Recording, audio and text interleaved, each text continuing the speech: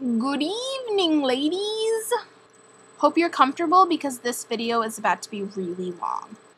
So it's 9:50 and I just got to my house, as in I've been gone since 11:30 this morning because I went to work and then I went to church and then I saw some like old friends, also my friends' parents, same thing, like we're friends and they're my friend's parents, and yeah, anyway, so I saw them and I was with my aunt and then we all went out to dinner and it was actually really, really good because we talked about finding me a new place to live and a new job and all that stuff, and that was really good because it was really things that I've been concerned about and whatever, and they're awesome. Jill, your parents are awesome. Leslie, your mom is awesome.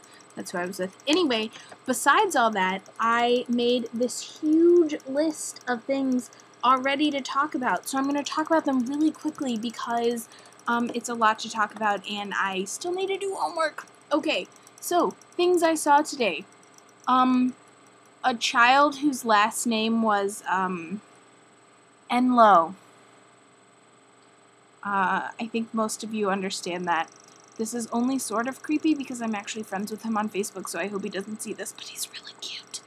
Okay, and I saw a homeless man whose pants were very short. Oh my goodness, it was kind of disgusting actually, and I was talking to Michelle this morning about how I see a lot of homeless people now, and it's really depressing, and we'll talk about that another day.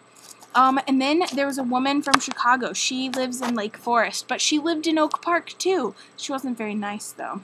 And then I saw a beautiful English woman. Oh my goodness, she was beautiful. And then I was like, do you need any help? And she was like, oh, I'm British. But she sounded way cooler than that. And then I saw, then I saw some lost children who thought it would be a really good idea if they went and waited in the parking lot for their mom. And we were like, no, don't do that, we'll call her. And they were like, oh, but she left her phone in the car. And we were like, no, we'll call her over the intercom. And then she found them, and then she was kind of angry with them, and I kind of felt bad for them because they were getting very upset. Then I saw some people who came in with friends, and it made me sad because I used to be one of those people. Okay, let's be serious. I have friends, but I really miss you guys, and I'm really jealous of Irene and Devin.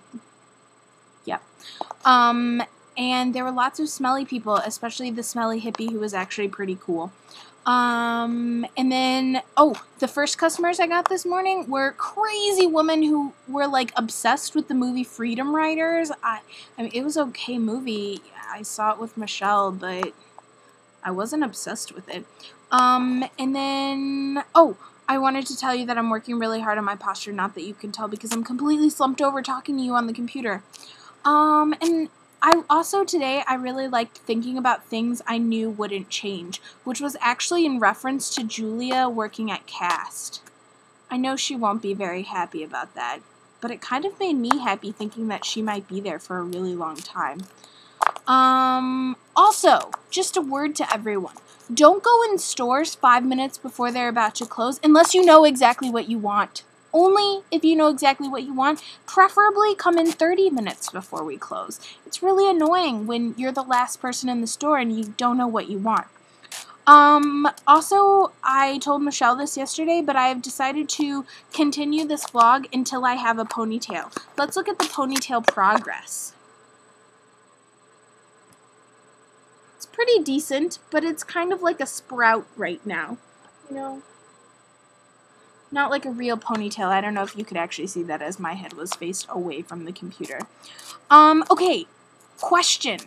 What is the card game where the discard pile is face up and you can see all of the cards and you can choose whichever card you want, but you have to take all the cards on top of that? I'm tagging you in this video if I think you might know what that card game is called.